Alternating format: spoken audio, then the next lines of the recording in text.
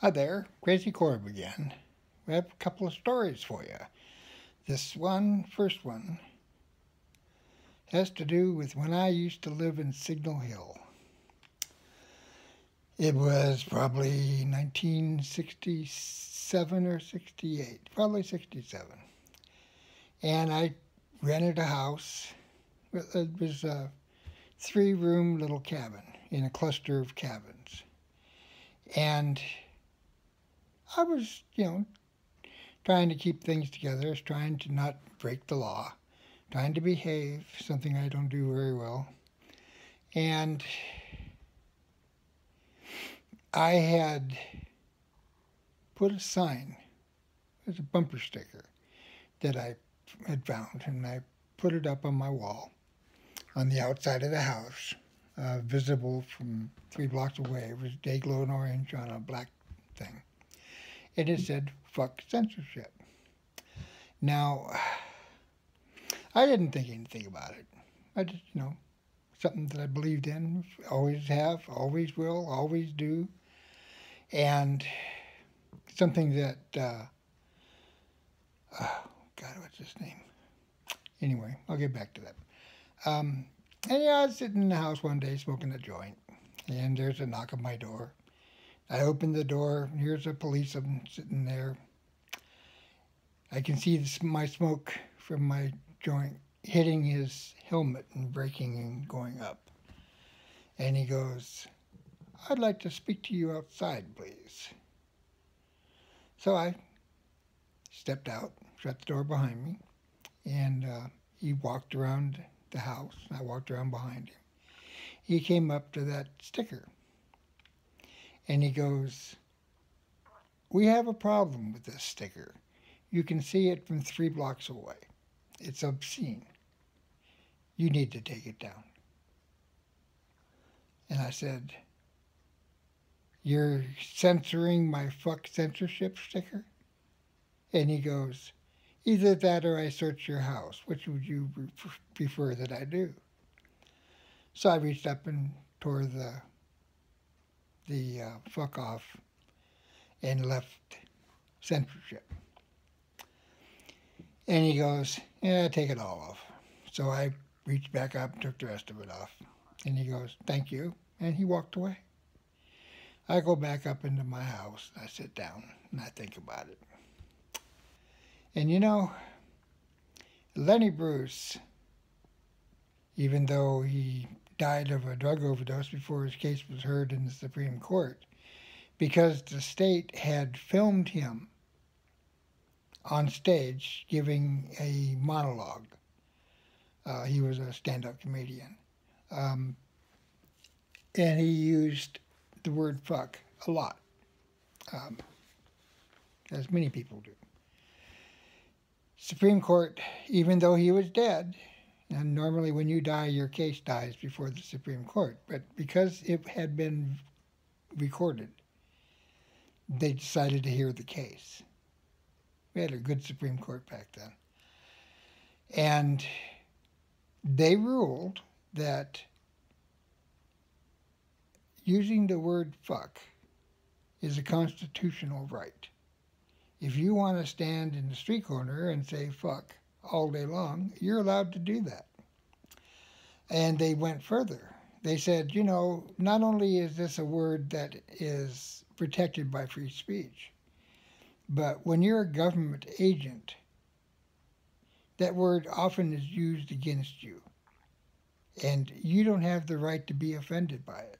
Because when you're working for the government, you give up certain rights. Among the rights you give up is the right to be offended when somebody takes offense at what you say or do. So that made it legal for you to flip off the police when they drive by. For you to, when a cop tells you, "Hey, I want to see your ID," you have the right to say, "Go fuck yourself. You're not going to see my ID. I don't have to identify myself to you. Am I suspected of a crime?"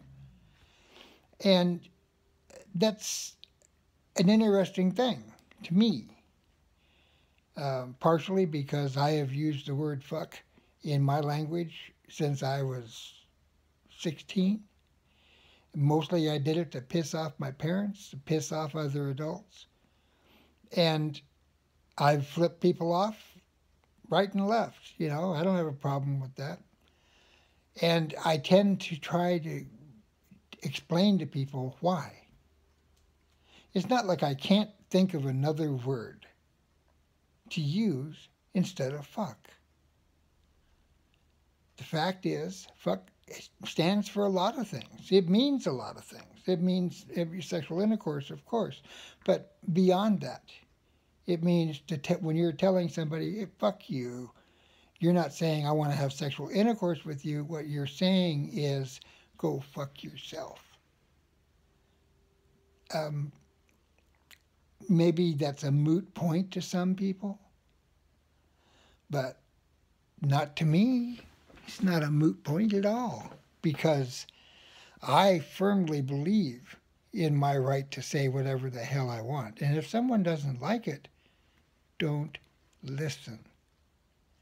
If I write something and it bothers you, stop reading. Don't tell me I can't write it. Of course I can write it.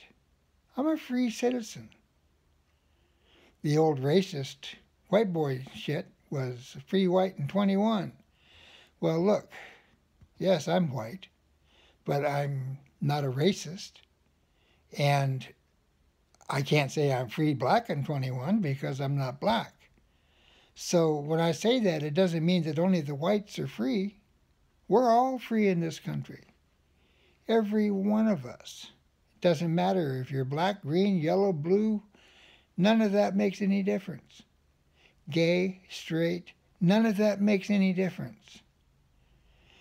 The fact is, we're all people.